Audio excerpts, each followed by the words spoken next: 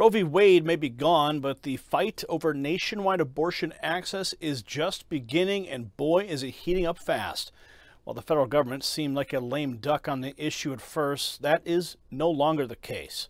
NextNewsNetwork.com reports that on Tuesday, the Department of Justice filed a landmark lawsuit against a series of trigger laws put in place to restrict abortion access following the reversal of Roe v. Wade in the Supreme Court.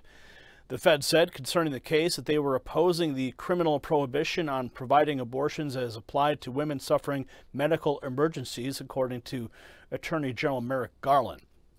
This will be the first major piece of opposition from the United States government opposing the so-called trigger laws and their effect on the criminal justice system. Many states have been unsure how to grapple with this, especially in places where abortion was banned outright and people were scheduled to receive one for severe medical conditions. According to Attorney General Garland, quote, "There